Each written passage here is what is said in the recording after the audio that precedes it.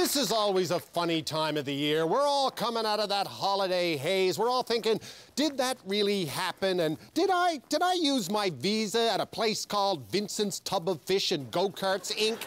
And did Canada Post come out and say they were stopping all home delivery in cities? Yes, they did. I remember now. December the 11th, the day after the House of Commons closed for Christmas, so nobody could ask the Prime Minister about it. And then the next day, Peter Van Loan came out and suggested that anyone in a city that got home delivery was basically a spoiled rich person on like a hard-working rural Canadian.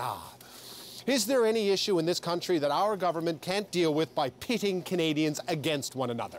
And then the head of Canada Post, when he was asked how this would affect people in cities who are seniors and disabled and don't drive cars, he said without irony, seniors like to remain active. So this will force them to exercise. There's Canada's problem in a nutshell right there. Lazy seniors. Look at the weather we've been having this past month. Now, let's round up all the seniors every morning, throw them outside, march them to a super mailbox and a kilometer back, see who makes it. Survival of the fittest. There's an action plan.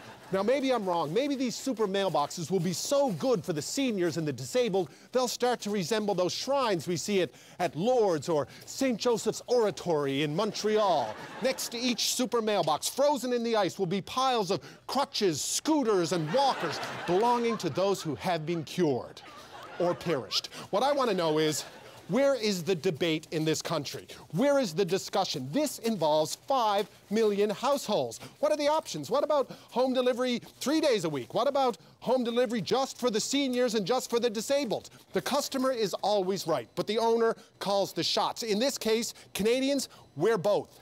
We deserve to be consulted.